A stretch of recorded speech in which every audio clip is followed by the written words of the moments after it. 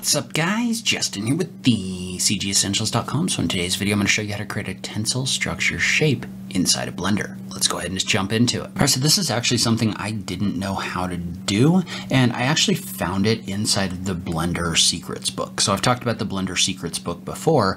Basically, this is a giant book of Blender tips. At this point, it's something like 1,800 pages long. There's just a ton of great information in here. Well, one of the things I found in here is how to create a surface kind of like this one that can act as a tensile structure. If you do want to check out that Blender Secrets book, I will link to it in the notes down below. But basically what we're going to do is we're going to go to Edit, Preferences, and up inside of the Preferences, what we want to do is we want to look for the Extra Curves add-on. This should be built into your Blender, and you just want to make sure that you enable it. And so when you enable it, what that's going to do is that's going to give you a whole nother list of things that you can add to your project when you do a Shift A.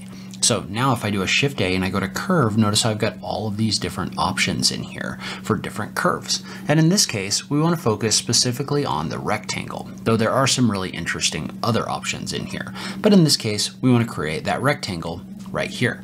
And so what that's going to do is that's going to generate a rectangular shape inside of Blender, but notice how this is a little different than the normal rectangles, right? Because this one has the control points, kind of like the control points that we get when we draw just a regular curve. And so the way this works is right now, if I tap G and I try to move this around, notice how it's not going to allow me to move this up and down. What we need to do is we need to go into our curve settings, and we need to set this to be a 3D shape rather than a 2D shape. And so what we want to do is we want to come in here and we want to select these 2 points like this. Well, notice how now I can move these up and down, and it's going to generate a shape when I do this. Now, right now, it's not very interesting, right? Like I've moved this up and it's just kind of like some points, just like if it wasn't a curve. However, what we can do, and I want to come in here and just select these. I'm going to hold the control key and drag a box across this to deselect this. But notice how now, what I can do is I can use the G key and I can use it in order to move these control points up and down. And notice how when I move these control points up and down, what's happening is I'm getting some different effects in here because these are curves. And so what this is doing is this is coming in here and this is actually making this more of a curve in Blender. Well, what you can do is you can tap that S key in order to scale those points like this. And you might want to go to the top-down view in order to do that. But notice how when I scale that, it's going to adjust the way that that curve is creating this kind of structure in here. And now I'm just going to take both of these and I'm going to scale them outward right here because that's going to scale it outward from a point. And so what that does is that gives us the ability to create this shape that looks a lot like a tensile structure. But we've got a little bit of a problem here in the sense that we need geometry in here. And we can't have geometry in here while this is a curve because a curve is just a series of edges, right?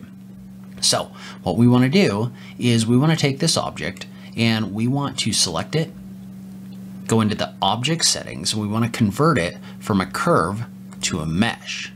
And so when we convert it from a curve to a mesh, then tab into edit mode, notice what that does is that splits this up into a number of different vertices like this. So now this is basically just a line made up of segments. Now I will note that notice how that does kind of break the curve functionality in here. So just be careful that you've made the changes that you want before you do this. But now what we want to do is we want to fill this in with geometry. And so the way that we want to do that is we want to use a tool that we talked about a couple weeks ago called the Grid Fill tool. And so the way that that works is we can do an A inside of edit mode. So make sure you tab into edit mode, tap A to select all the vertices. You want to make sure that you're in vertex selection mode, but then you just want to hit F3 and you want to type in grid and you want to look for grid fill. You can also go up into face grid fill like this. What that's going to do is that's going to allow you to fill in the surface with a grid inside of Blender. So this is actually really easy to do.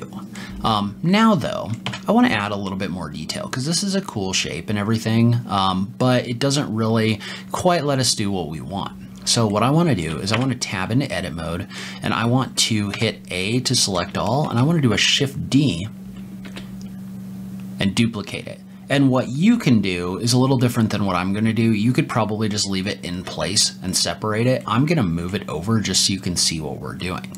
But once we've duplicated this, what I want to do is I want to tap the X key and I want to delete the faces that are in here. So now what I have is I have a surface over here and I have a number of edges that are over here. Well, I want to take these edges and then I want to type in an F3 in order to search, and I want to separate by selection.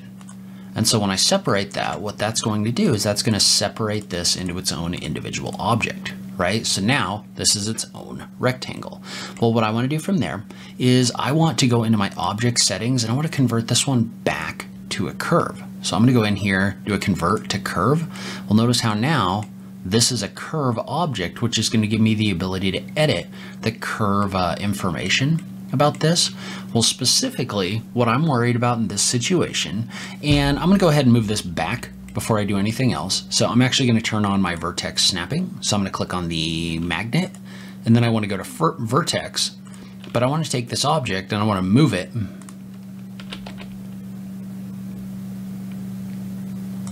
so that it's aligned with the surface right here. So these are in the same place. So now what I can do is I can go into these settings right here, and under geometry, there's an option down below to bevel this. Well, remember, if I bevel this, what this is going to do is it's basically going to add a circular shape around the edges that are in here, like this. And I can go ahead and adjust the resolution if I want to, like this, in order to add more geometric detail to it. But notice what I've been able to do now is I've been able to come in here and I've been able to generate a surface as well as a framework directly inside of Blender. Now, let's say, and this isn't exactly how a tensile structure would look, but let's say that I also wanted to add some posts as kind of supports for this structure. Well, what I could do is I could select this surface, tab into edit mode, and I'm going to go ahead and I'm going to do a Z and go into wireframe, and I might actually hide this so I can see these a little better. But what I could do is I could take these vertices, so the ones on the corners right here, and I could actually extrude them down. So I can tap E and then Z in order to extrude them down. Now, notice how when you do this, these aren't level, right? They're at different levels. Well, what I can do with those 4 vertices selected is I can do a scale, and then I can tap Z, and I can type in a value of 0. And so when I scale these to a value of 0, what this does is that takes those vertices and it scales them so that their Z value is all the same, so that they're level. And so then what we could do is we could take these edges, right? So I'm in edit mode and I just hit 2 to go into edge select mode, but I could take all of these, I could do an F3 and I could separate them by selection. So remember what that did is that took these objects and it separated them into their own object right here. So typically what you would have in this situation is you would have these would extend up above a little bit. They just look a little bit different. We're going to keep this simple for right now though. What we can do is I'm going to go back into material preview mode. I'm going to turn this back on, but then I'm going to take these objects and I'm going to convert them to curves as well. And then I can add that same bevel geometry to these right here. And you could definitely like move them around, right? So you could like scale them out and then add some like, cables or something like that if you wanted to do that. But you can use this in order to really quickly generate a structure like this one inside of Blender. All right, so that convert to curve function is really useful inside of Blender. I'd love to hear what you think about this technique and about that tool in general. I'll link to the Blender Secrets book in the notes down below if you're interested in checking that out. That's a great resource for learning how to do things in Blender. As always, thank you so much for taking the time to watch this, and I'll catch you in the next video. Thanks, guys.